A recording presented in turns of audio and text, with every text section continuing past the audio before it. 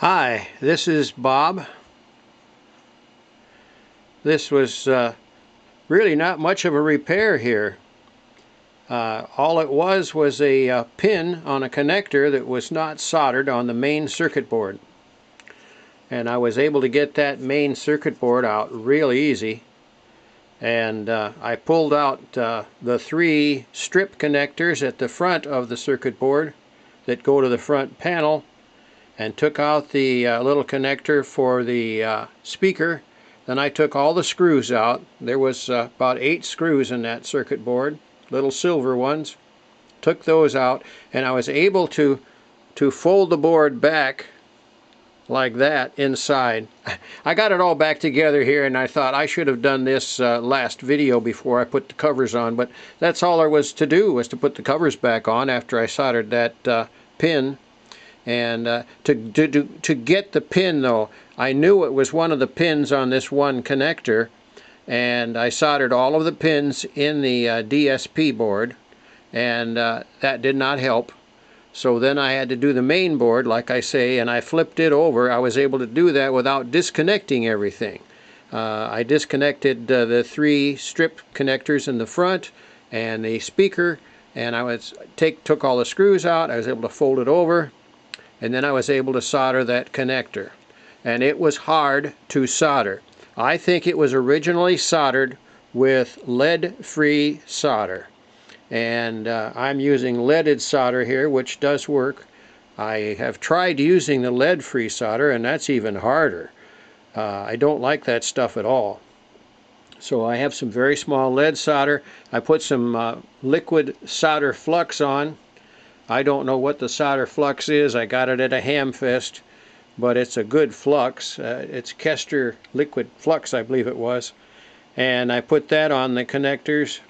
I added a teeny bit of solder. I heated each one for 4 seconds. I just counted 1001, 1002, 1003, 1004, because those pins are soldered into a multi-layer board.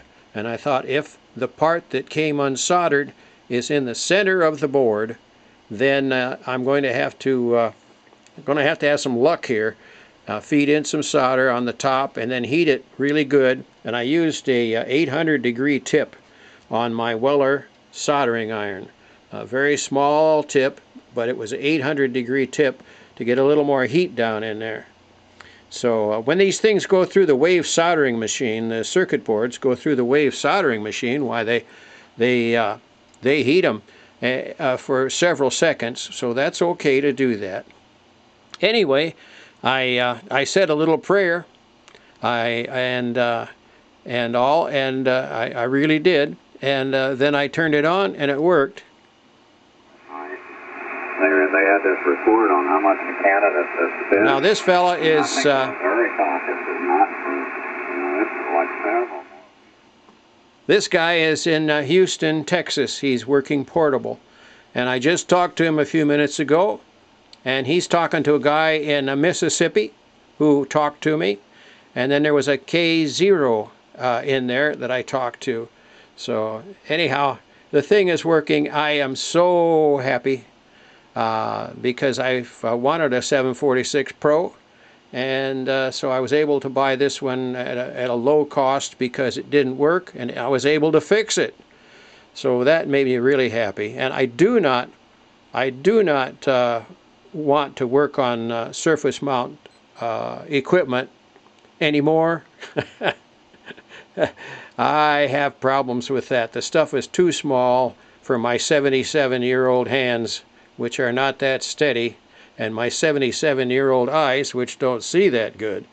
So I am really thrilled that I got this thing going. And I started on it at 3:30 in the morning. I was awake thinking about it, and I thought, well, what the hey, I can't sleep right now. I'll go downstairs and start on that thing. So I came down and started work on it.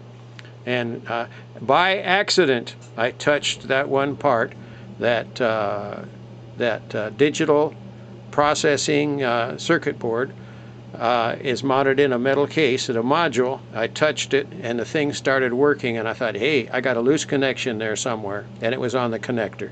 So that's it, guys. 73s, and good DX.